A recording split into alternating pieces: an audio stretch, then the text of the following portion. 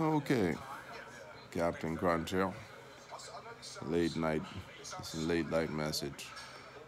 Some of y'all might have heard the earlier message this morning that I saw a video claiming that Dr. Fauci or something like that, I don't know how old it is, has been given permission, I guess, to continue some type of experiment.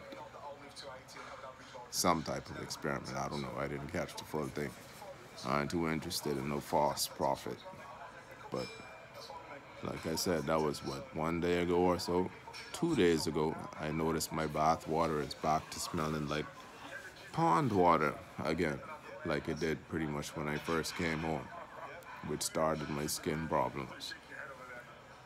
So, coincidentally, I just picked up an actual dose of the medication that is needed to help cure my one of my, I guess, skin conditions. Of some pretty good stuff apparently. I didn't tell anybody that I got it. I didn't show anybody that I got it. But perhaps somebody, I don't know, maybe found their way into my drawer, perhaps. Did the pharmacy tell somebody that I had been given medication? Or perhaps the insurance company maybe tell somebody I had gotten this particular medication? Who knows? I'd be thinking about a lot of stuff sometimes, the way things be going wrong and wrong and wrong and wrong. So, let's call it natural speculation. What could have happened? That all of a sudden now, in a timely manner, the water goes to smelling